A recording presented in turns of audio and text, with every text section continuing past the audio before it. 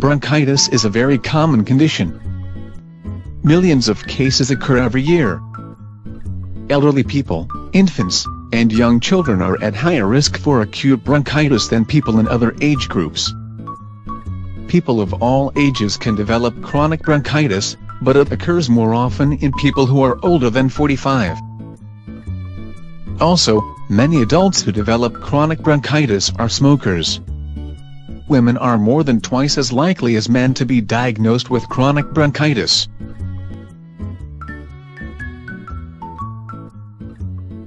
Smoking and having an existing lung disease greatly increase your risk for bronchitis.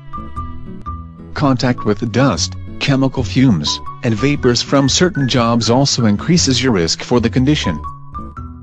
Examples include jobs in coal mining, textile manufacturing, grain handling, and livestock farming. Air pollution, infections, and allergies can worsen the symptoms of chronic bronchitis, especially if you smoke.